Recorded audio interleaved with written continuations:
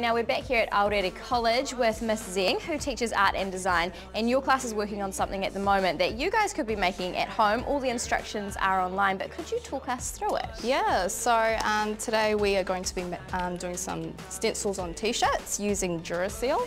So what you need is Duracell, a Sharpie or Vivid, some tape, a paintbrush, paint roller or sponge roller, fabric paint, a t-shirt and a plate to roll your ink out on. Okay, cool. So the first step we've done here already, which is doubling up the Duracell. And then we've got our silhouette design. Yep, so you can get this off the internet, print it out, tape it onto the front of the Duracell. Face down.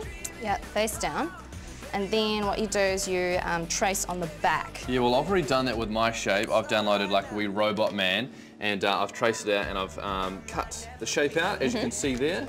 And I've got the eye, and I just need to cut the last eye out, which we'll do really quickly. But once I've finished cutting this eye out, so what do I do then? Okay, so after you do that, we're going to start peeling the stencil off. So Cool. peel that off. And just slowly get all the details. So if you have lots of details like this, you can just work your way around the stencil. Okay, it's a good technique tip. Yeah. And then you want to stick it onto your t-shirt. Yeah. Adam's decided not to put it in the middle. He's going to be a little bit alternative. I'm going to put it on the bottom right. So just lay it down and just get the centre line up as well. And just stick the centre bits down. Like, I'm sticking my tongue out. Whenever I stick my tongue out, it means I'm concentrating. All right. Okay. Yeah, okay, so with this design we've got 2 eyes as well. There you go. We're going to stick the eyes. Oh, great. Okay. There you go. Right, my robot can see.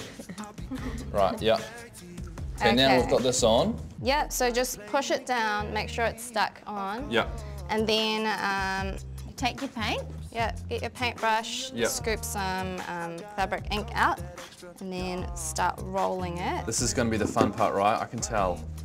Is there a technique for this? Or Yeah, just go so for it? it's, hang on, it's easier to just lift the roller up.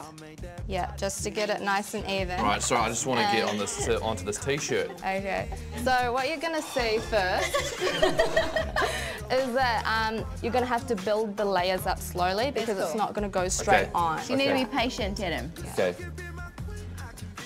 Yeah. Cool. Yeah. All right, easy as that. Yeah. You getting the idea? Oh. Oh, we've got an announcement in the classroom. That's exciting. So once we've finished this, we've got the final product right here, which is a Kawi Owl. So that's not the one you were working on, but it shows you that you can do any stencil that you like, and you can download them off the internet, and we have got all the instructions online as well. So thanks for showing us that. Appreciate it. Very cool.